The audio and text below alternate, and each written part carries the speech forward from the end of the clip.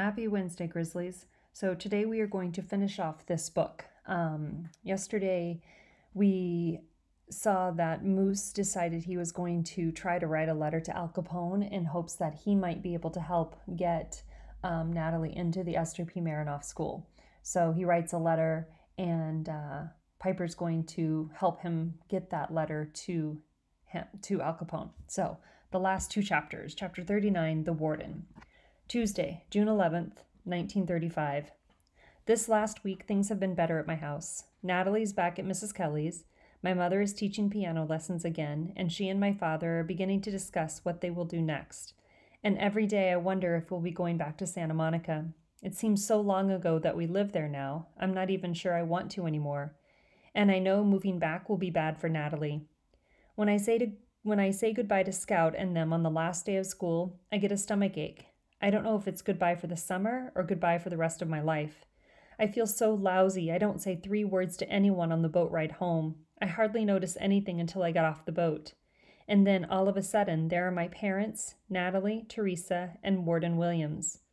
My parents never wait for me like this, and it's really strange to see the warden here. He's hardly ever down at the dock. The boat waits for the warden. The warden doesn't wait for the boat. Actually, the boat isn't supposed to wait for him either, but it always does. "What's your dad doing here?" I ask Piper. "Beats me," Piper says, like this is no big deal, but she's chewing her gum at twice the usual speed. "Guess what?" My mother jumps up the second we're close enough to hear.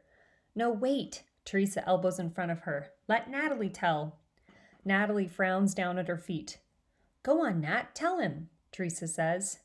11 gulls, Natalie says. "No, Nat." Teresa shakes her head. 11 gulls, Nat says louder this time. "No, I mean, you're right, 11 gulls," Teresa says. "But what else?" Natalie's shoulders are hunched up like she's stuck in a shrug. She says nothing. "She got into Esther P. Marinoff," Teresa announces with a big grin. "Natalie!" I wrap my arms around her in a spontaneous bear hug. "I don't like that. I don't like that," Nat says, and I let go. "Sorry, Nat," I say. "Sorry," she says, moving her shoulders now like she's trying really hard to get them to fit. "Sorry, sorry, sorry," she mutters. "Mr. Purdy called," my dad explains. "He's decided to open another branch of the Esther P. Marinoff for older children, and he wants Natalie to be the first student." "You're sure? I mean, this is for sure?" I ask. My dad nods. Apparently he's been planning this for some time, been waiting for the right moment to launch it. "How come he didn't tell us that before?" I say. My father looks sideways at my mother. My mother shakes her head. "We don't know," she says. The warden clears his throat. I can feel the heat of his eyes on me. I glance at him and then away. A patch of sweat breaks out on my forehead. "See, Moose?" the warden says. "Didn't I tell you your parents would work it out?" He winks at me and smiles out of one side of his mouth. Then he turns his attention to Piper. "Sweetheart, just wanted to tell you how proud I am of your grades.